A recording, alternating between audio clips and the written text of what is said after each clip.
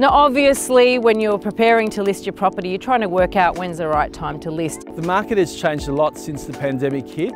Here is some advice when selling your home during COVID-19. As a buyers and sellers advocate, I've been asked often whether now is the right time to list your property for sale. If you are selling in the short term, in the next 1 to 2 years, now is a good time to list your property for sale.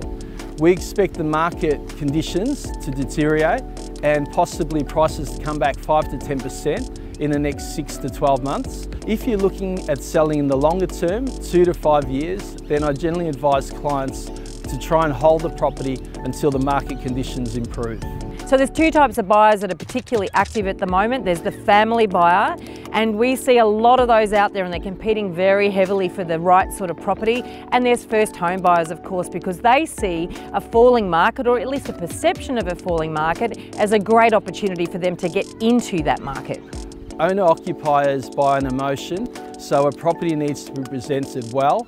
So you need to do some cosmetic work to bring it up to scratch, and also have it professionally styled to make sure that your first impression is a good one.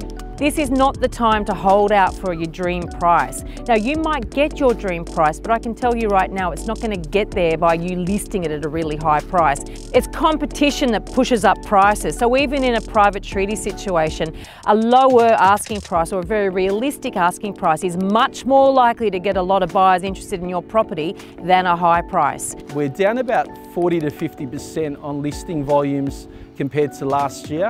I think sellers will need to really negotiate more, probably drop their prices and be more realistic as we turn into a very much a buyer's market. The simple fact is that the market will do what the market does. Nobody can actually predict it. I've been doing this for 20 years and I can't even predict it. So if you're sitting around trying to work out, well, when's it going to be the peak or when's it going to be the bottom, you will only know that when it's past tense.